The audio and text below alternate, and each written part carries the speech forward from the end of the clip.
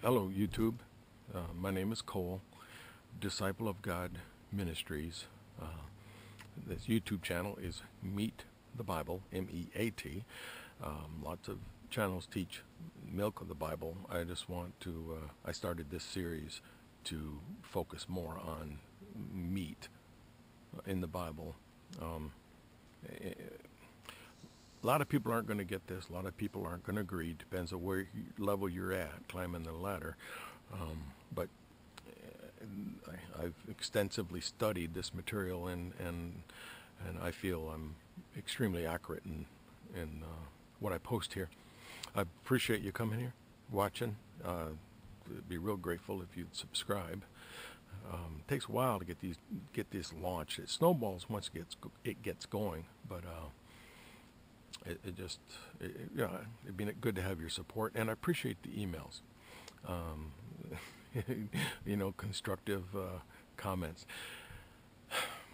We're going to differ. Great theologians, John Hagee and I disagree on things. There's just some really good preachers and really good knowledgeable people out there, but I feel a lot of this doctrine is based on what I call Mama 316. I wasn't raised a Christian, but a lot of people were, and Mom said that, we're going to fly away in this rapture doctrine. So dang it, there must be going to be a rapture where people don't really read what the Word says. Mama says there's a burning hell, and you're going to suffer for eternity in boiling lava if you don't accept Jesus. It's kind of going back to the Santa Claus story, naughty or nice, and he's watching, and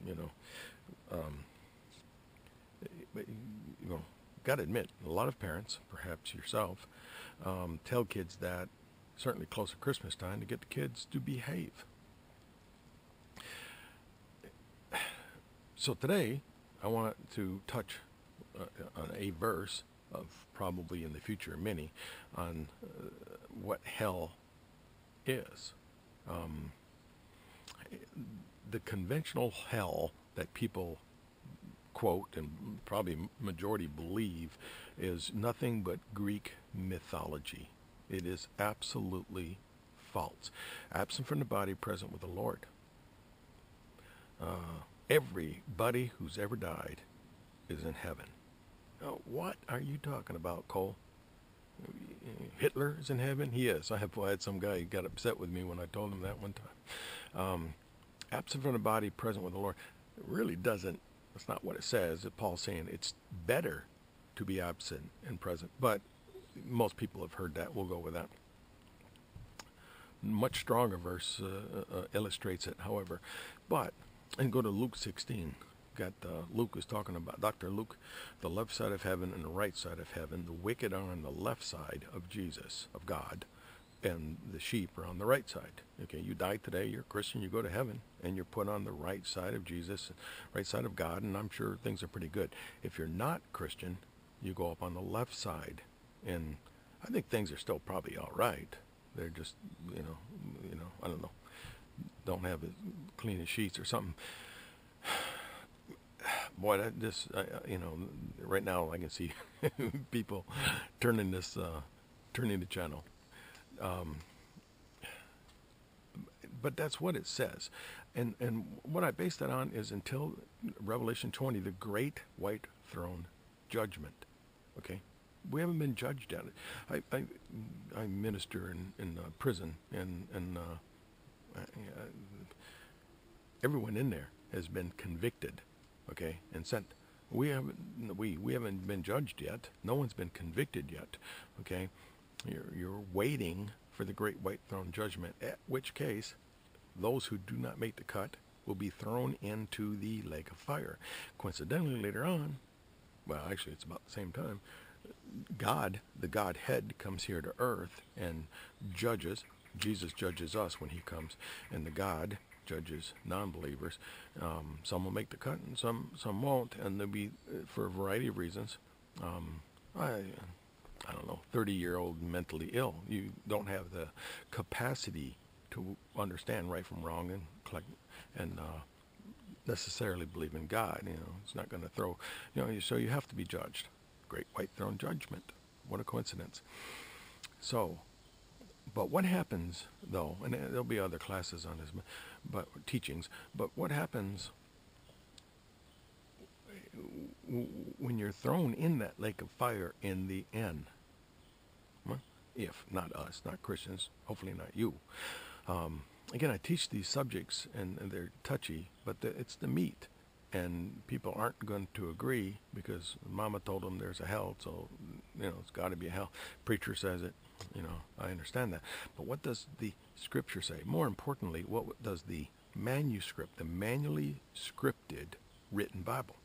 Well, I don't know, because it's in Hebrew, in Greek, a little Aramaic. I don't speak those, I don't read those. So myself, I'm dependent upon a translation. Okay, but my translation, and I'm a big King James fan, in Psalms 37:20, okay? Psalms 37:20 says, "But the wicked shall perish, and the enemies of the Lord shall be as the fat of lambs. They shall consume into smoke, shall they consume away." Psalms 37:20, King James. Well, what does that mean? Well, they cooked a lot of lamb back then, but today it would relate to a chicken, to a barbecued chicken. And the last time you barbecued a chicken, right? And then fat would come off the skin of the chicken or come off and hit the fire, and it would spew and steam would come up. And the last time you cooked, that smoke is still in the air. It's a carbon atom. It's still up in the air. It's there, and it'll be there for eternity. The chicken, well, the chicken's not feeling a thing. That chicken long gone. The smoke will ascend forever. Okay, the chicken has perished, and the wicked will perish. And let's look at John 3:16. John 3:16. I hear that all the time, right? If you accept Jesus, for whomsoever, anybody, black, white, male, female, it don't matter. Anybody who accepts Jesus, believe unto, which means all-encompassing, which, by the way, means the Trinity, for you JWs. If you believe upon, your spirit, your soul shall never perish. Well, wait. What happens if you don't believe? At least 2/3 of the world doesn't. So what happens to their souls? Well, I just said, if you believe, you will not perish. So if you don't believe, your soul's going to perish. And it will perish in the lake of fire after the great white throne judgment. Okay? God, the Godhead, comes to earth. God is the lake of fire. He's a consuming fire. He will burn out the wicked. It'll be just flamed out when he comes out. Jesus judges us, Christians, in the Bema seat. Okay, God will judge non-believers. And if you're a 30-year-old, mentally off guy who can't comprehend right from wrong, you're going to go to the lake of fire. It's not your fault. That's why children are innocent, because they have not reached the age of accountability. Even though you're of the age, you're mentally not the age. You're not going to go into the lake of fire. But who does, and when they do, it's really going to be painless. It's going to be quick, and you're going to be gone. No one's going to remember you, and you're not going to remember anything. And that's, again, a different class, but it's Luke 16.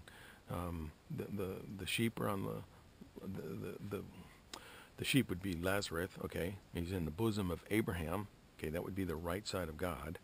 Okay, the rich man, which is not his crime being rich. His name's Dives. I don't know why they don't say his name. But he's on the other side, okay? And he wants to get on the good side. So if you remember the story, he asks, he just wants to dip the tip. They say he's thirsty and all this. He wants to dip his finger in the water. Okay, that if you're really thirsty, that dipping your finger in the water isn't going to do crap. But what it really says, and I'll have a class on this, is dip the tip of his finger in the water. Oh, that's even less. Well, what's that about? Because it's the living water. It's the water at the well that Jesus offered the woman who later became a disciple. She wanted that living water. Well, this rich man wanted just enough water, just enough, a fingertip, to get on the other side of the Great White Gulf, described by Dr. Luke. So he didn't have to, he had everything on earth, and now he's over there in, I don't want to say ghetto, but not so nice area. And you got to go back to Jesus and when he was in the tomb, and NIV and some of these others will say that he went to hell. Okay, that's not what the manuscripts say. The manually scripted Bible, the original Hebrew and Greek and some Aramaic, says he went to prison. Well, where's prison? Prison is on the left side of Jesus. Say this several times. Left side of God. Okay, Christians who have died are on the right side of God. Well, they're waiting the great white throne judgment. Now, Jesus went there. Says he went back to Noah, but he really went probably back to Adam. He said, look, here's the deal. I'm Jesus. I died. They crucified me. It sucked. But if you accept me, if you believe this, you can come over on this side, the heaven side, the paradise side. Bible says that he led captivity, captive. He let them free. Didn't lead everybody. So why didn't everybody get on the boat? Why didn't everybody take him up on it? Because Satan is so convincing. He is such a good liar, okay, that he's convinced them, yeah, it may look good right now, but in the long term, it's going to be, it's going to go away or something. The point is, he did not take everyone. So it's not boiling in lava like we think. And when the end comes, it's not going to be. God isn't going to sit there with all of us, all his children, and we live this great life, and everybody's happy singing Kumbaya. And no, we don't see bad. We don't see our loved ones and relatives that are in that, what most people think is hell, boiling in lava. God would witness it daily, 24 hours a day, for eons, for billions of years. That's not my God. My God is not going to sit there and witness his creative beings who made a decision, the 70, 80 years they were on earth, made a decision not to accept them. And John 6:44, the only way to get to God is through Jesus, but the only way to Jesus is if God draws you. John 6:44, and the word is actually drag, the Hebrew word, but the Greek word, but that's another class.